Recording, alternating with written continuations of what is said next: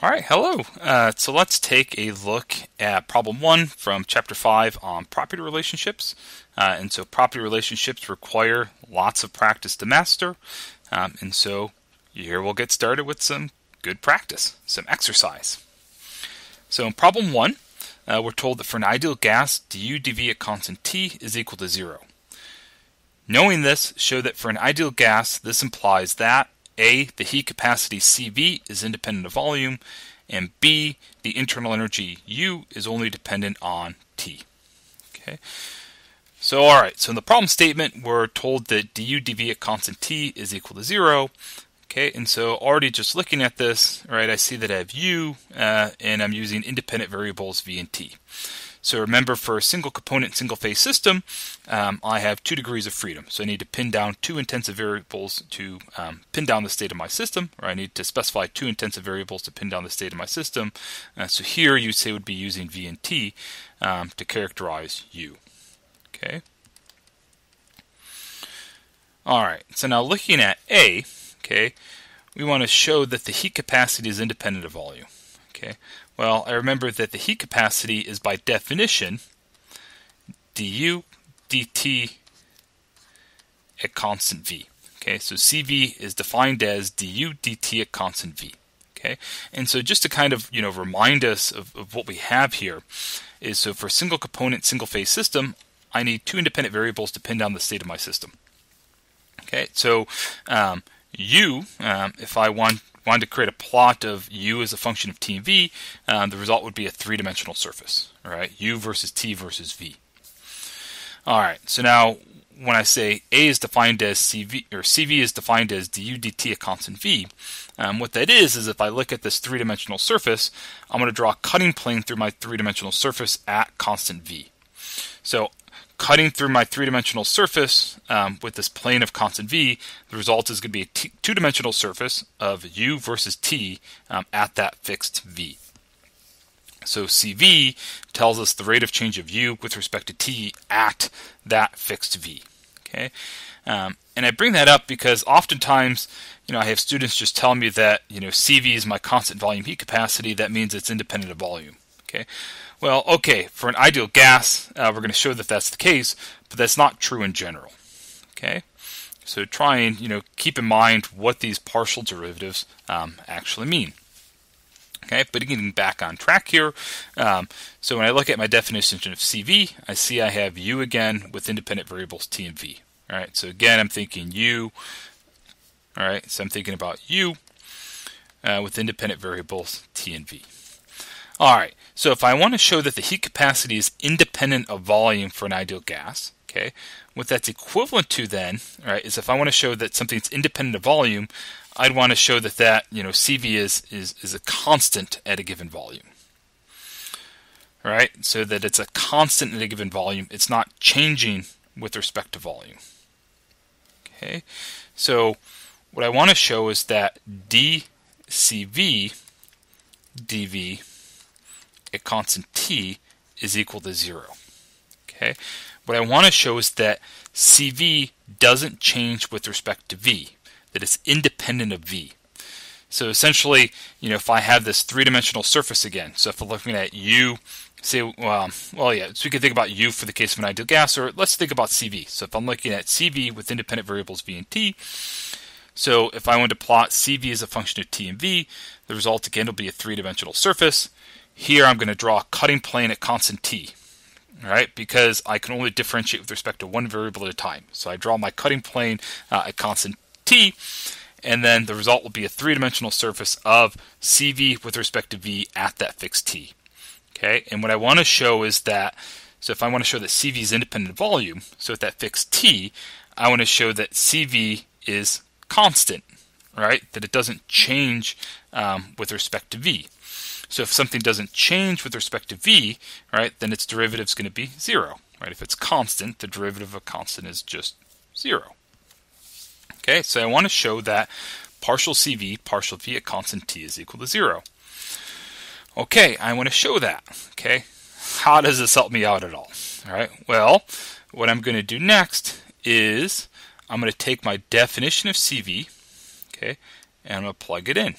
Okay, So this is equivalent to the partial of, well, let me first write CV is partial U, partial T, okay, a constant V. Then I want to take the partial of that with respect to V, a constant T. Okay, so here I have U with independent variables T and V, and then I'm going to take the result of that and differentiate again where I'm using independent variables V and T.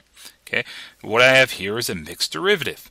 So remember, when dealing with mixed derivatives, the order of differentiation doesn't matter. So if I look at this expression that I have here, okay, I have du dt at constant V. That's just my definition of CV. It doesn't get me any further. Okay, but mixed derivatives, order of differentiation doesn't matter. So that I'm stuck here. So let's go ahead and just see if I change up the order of differentiation, if that gets me anywhere. Well, if I change up the order of differentiation, what that means is, first I'm going to differentiate U with respect to V and I'll hold T constant. Then I'll take the result of that and I'll differentiate with respect to T, holding V constant. Okay, and how that helps me out is in the problem statement, we're told that du dv at constant T is just equal to 0. Okay, so then I have the differential of 0 with respect to T, which is just 0. It's the derivative of a constant. Okay, so in the problem statement, we're told that this du dv at constant T is equal to 0. So the derivative of 0 with respect to T is just 0. Okay, cool. That's it. So you just showed that knowing du dv at constant T is equal to 0 for an ideal gas, you just showed that CV is independent of volume. Okay, and so again, pictorially, what we have going on is if I used independent variables T and V to characterize CV, okay, which makes sense based on the definition of CV. Okay, so I could construct a plot, three-dimensional surface, so a three-dimensional plot of CV versus T and V. Okay, I'm drawing a cutting plane through that three-dimensional surface. Okay, at constant T. Then if I look at the resulting two-dimensional plot of CV versus V at that fixed T, we show that CV is just constant, right? It's independent of volume. Okay, so CV is independent of volume for the case of an ideal gas. Okay, and so the spoiler alert would be what we'll leverage later on in the back of your book. CP is tabulated for so you have tabulations of ideal gas heat capacities.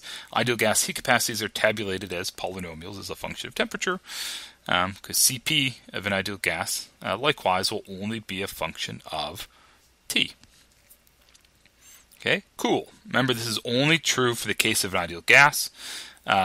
This is not true in general. For real fluids, CV will be a function of V as well, right?